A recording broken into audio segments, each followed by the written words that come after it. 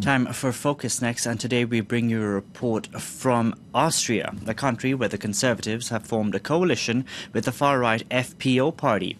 The FPO includes members of Burschenschaft, pan-Germanic fraternities, whose members join as students and are bound for life. They are often caught up in scandal and are accused of extremism and links to Neo-Nazism. Burschenschaft's doors are often closed to the media. One of them, however, opened up for France 24. This is one of the oldest fraternities, or Burschenschaften, in Austria. Founded in the 19th century, Libertas today has around 60 members. Around this table, successive generations celebrate Germanic culture, a pillar of their identity. Men who joined as students, bound in brotherhood by the Burschenschaft for life. That's a concept that really appeals to Gernot, one of the youngest members. What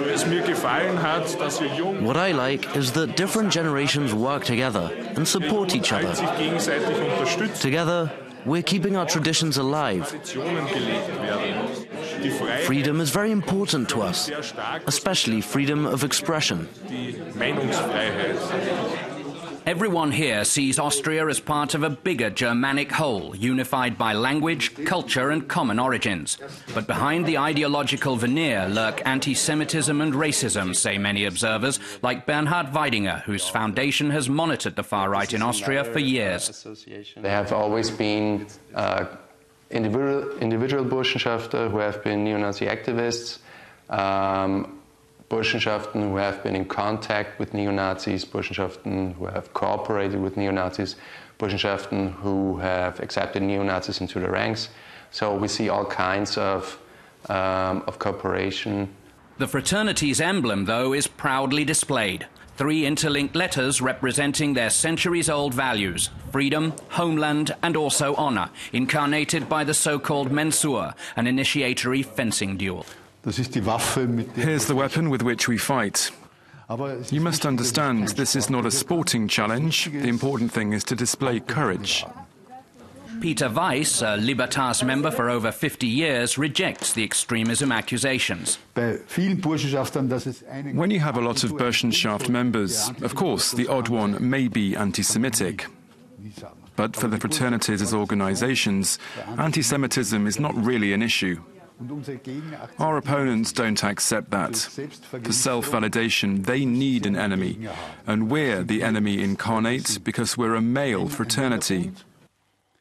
We're elitist, and we criticize globalization in the sense that we say that not all people are equal. The fraternities have only 4,000 members in Austria. However, they wield big influence within the far-right FPO party, now governing Austria together with the Conservatives. 1/3 of the party's MPs are Burschenschaft members, including the country's new vice-chancellor, Heinz Christian Strache. A covert power grab, according to the latest book by this journalist, a specialist on the far right. To take power within his party, Heinz Christian Strache used the support of fraternity members. And now that he has it, he has rewarded them with a series of significant posts. The influence of the Burschenschaften was visible at the recent far-right annual ball in Vienna. In the ancient Habsburg Palace at the heart of the capital, FPO cadres and fraternity members danced the waltz, protected by 3,000 police officers. Beyond the walls, more than 8,000 protesters. It's a disgrace for Austria that these people are in government. They are misogynistic and anti-Semitic. It's a disaster. They're a nasty gang. I don't want to have anything to do with such people in government. FPO officials weren't immediately available for comment. The party's links to the Burschenschaften remain a sensitive topic, including for young fraternity members who may be eyeing a career in politics. Now, yesterday, the Austrian Chancellor Sebastian Kurz told reporters he will launch proceedings to shut one Burschenschaft fraternity. The decision following an outcry over revelations the group used a songbook that praised the Holocaust and other atrocities committed by the SS and Nazi paratroopers. Now, for more on this story, we can bring in Eric Frey, managing editor of Austrian daily Der Standard from Vienna. Thank you very much for joining us on the program this afternoon. Just tell us, how popular are these fraternities in Austria exactly?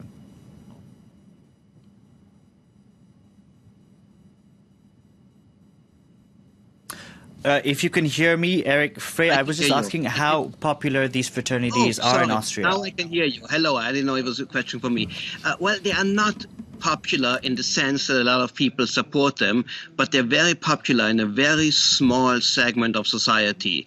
Far-right, German nationalists, a lot of people who are academics, lawyers, some officials, business people, and now they are very influential because the Freedom Party is closely tied to them. And they have gained a lot of power. Do young people join such fraternities nowadays? Well, they do. They do, but not like on a broad level, but small groups do join them, particularly in certain areas, in small towns, sometimes also in rural areas, and they find a lot of meaning, friends, and ideas there that they like, but they really drag them to the very far right. And some of these fraternities have also links to the radical, far right, radical, almost violent scene. So then why are they allowed to function?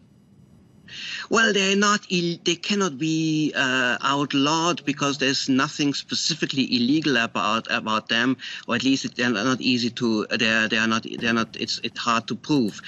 They are part of a tradition on the political fringe. Now, the fraternity Germania, which has gotten in the headlines now because of a songbook which had openly anti-Semitic songs, is now facing a process of possible prohibition, but even that will be a difficult and slow process because they need to prove that the people who were in charge actually knew all about it.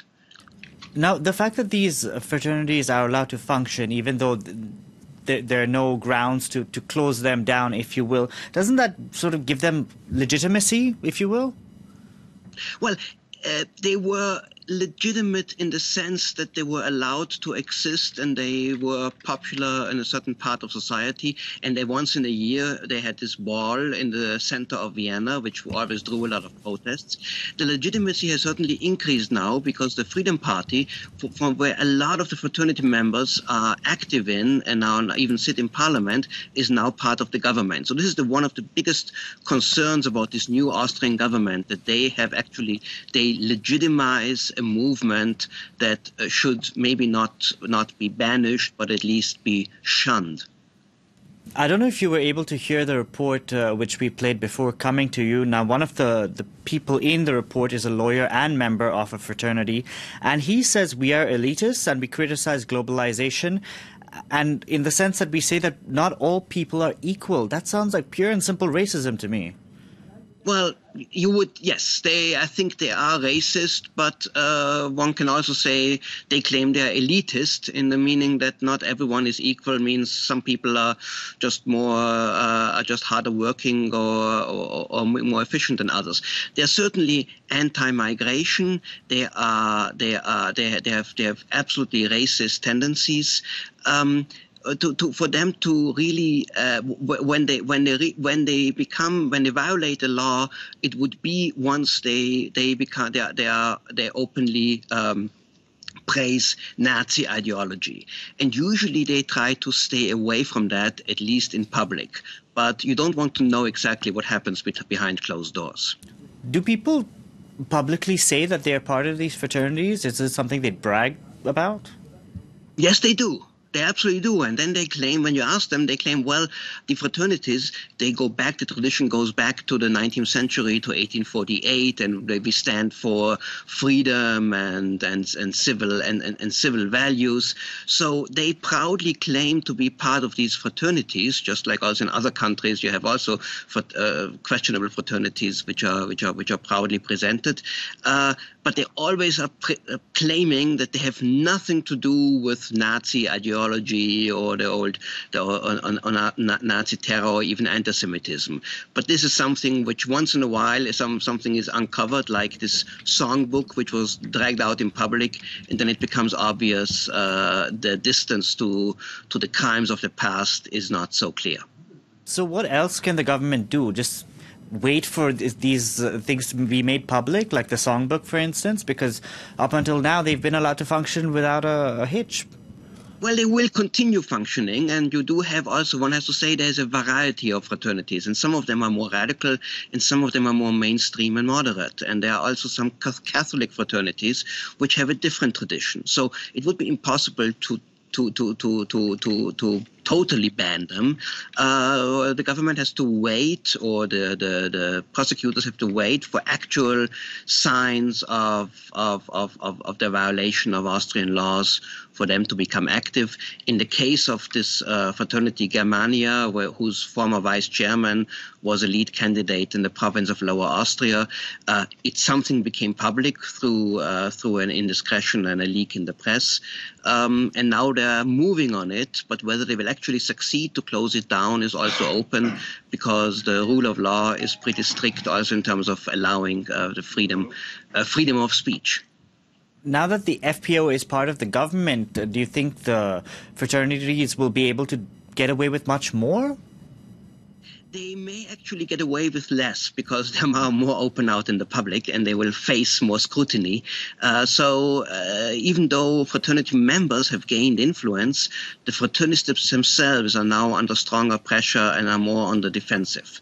And the Freedom Party leadership of Heinz-Christian Strache, even though he was once a member of a fraternity, and some of his key aides also are until today, they may want to put distance between themselves and the fraternities, because it doesn't look good on them. Eric Frey, we're going to have to leave it at that. Thank you very much for joining us on the program this afternoon from Vienna. Thank you.